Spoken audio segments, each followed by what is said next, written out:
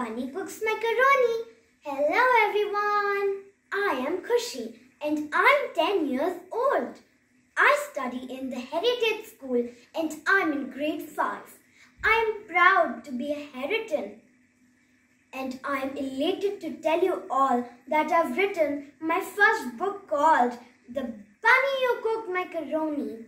Thank you Team Invincible for making my dream come true. I owe my gratitude towards you all.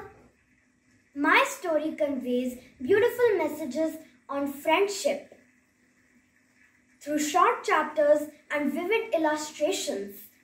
Children will relish reading my book and it will touch the hearts of millions of grown-ups as well. In my story, Bob, a miserable little bunny, is forced to cook macaroni all day by the dictators Will and Bill. When all hope is lost, like a prism in light, his two friends open his eyes and give him a hopeful and comforting message. You are not alone. But will Bob strive his way through? Find out in my story. In addition to my story, I have written a few self-composed poems as well. They talk about my daily emotions, how I feel, happy, sad, angry, miserable, and funny.